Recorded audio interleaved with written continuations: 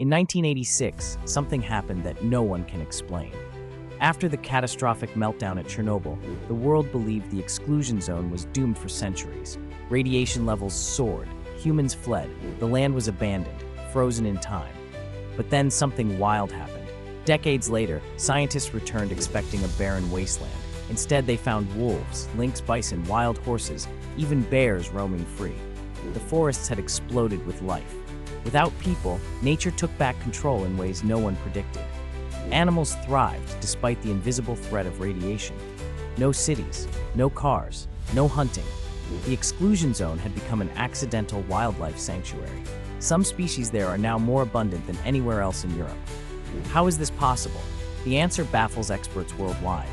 Radiation is dangerous, but it turns out humans can be even more disruptive to ecosystems.